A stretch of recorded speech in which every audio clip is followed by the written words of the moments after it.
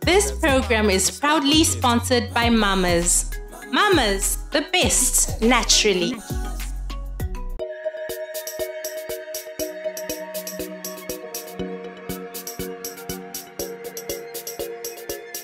Welcome to another episode of Zim Icons. Today we speak to Samantha, who has started one of the most successful soup kitchens in Zimbabwe. Let's hear what she has to say.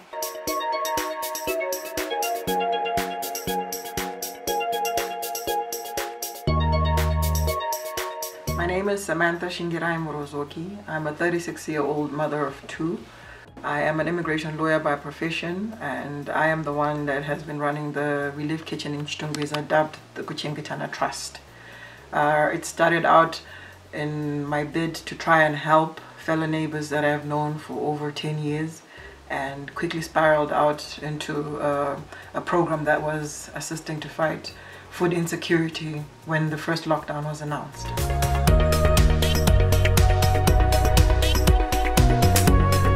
So as the kitchen progressed into assisting people into the first week, we developed a dynamic to make sure that we satiate the food needs of every and any person that came to the kitchen. It's a very humbling moment, so when people come in queue for food there, to us it's a sign that there is a need.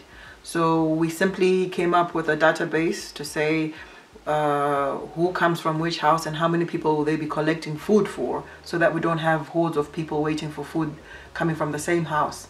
So this also helped to shorten the turnaround time that we use in terms of serving food to the masses and having them go back home. Our target group of late is now the 16-year-olds and below, and the 60-year-olds and above, also catering for the mentally and physically challenged. We've created target groups so that we're able to assist them with their specific needs, and also to be able to control the numbers, as we were serving close to 5,000 people at one point in time. We now average 2,100 people per day, serving 2 meals per day, which is porridge and supper.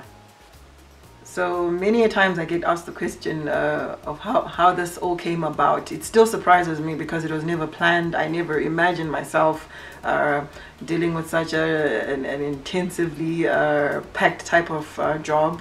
But I think it mainly comes back to my background. Growing up, we always had people at home that needed assistance, or my mom sending us to a place with a package to help someone else. So it became a force of nature that whenever you can help, you should help. So I don't know if I could say it's a strength or it's a weakness, in that I always want to fix situations.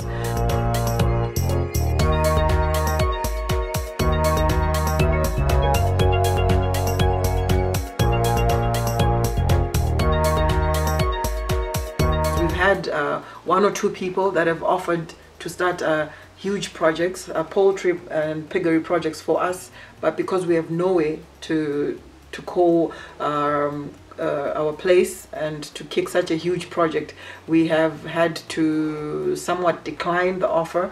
And this kills me, because this is a lifeline that I can leave for these people. Say a few years when I'm gone and I'm no longer on earth, people can still benefit from it.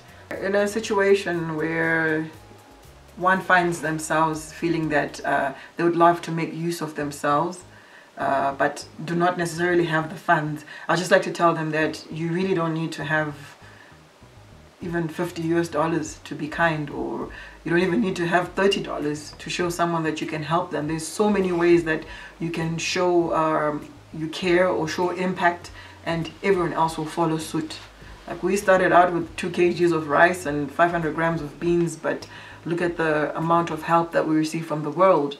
So sometimes you need to put yourself out there, put your ideas into practice, and if you can do it and believe in it, surely we can follow suit. So sitting at home saying I can't do anything, I can be of no use to anyone, is doing a great disservice to yourself first. So rather, as cliche as it sounds, believe in yourself and just walk that. The worst that could happen, you're not doing anything. So if it doesn't work out, okay, you just go back home. But if it works out, then you've started a whole movement altogether. I really enjoyed listening to Samantha's story and I found it very inspiring. I'll see you guys in the next episode of Sim Icons. This program was brought to you by Mamas. Mamas, the best, naturally.